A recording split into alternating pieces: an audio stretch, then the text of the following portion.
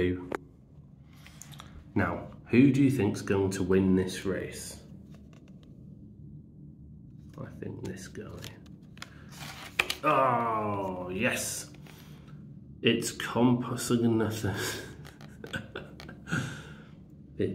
Now let's read this out. The Compsognathus, because it's much faster than the big muscly Giganotosaurus and the heavy spiky Gastonia.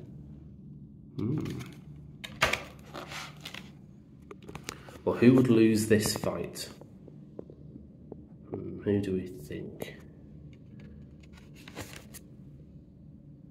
Well, probably the Gorgosaurus, because it could only beat the thick-plated Edmontonia by turning it over and attacking its soft belly. No, he's given up. So he won. Who looks after fossils? Well, staff at museums, and they have collection rooms where fragile fossils are kept safe for people to have a look at the dinosaur bones. Well, who does this belong to?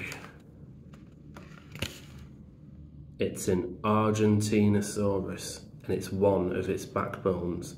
Dinosaur experts can guess what a dinosaur looked like just from a few bones.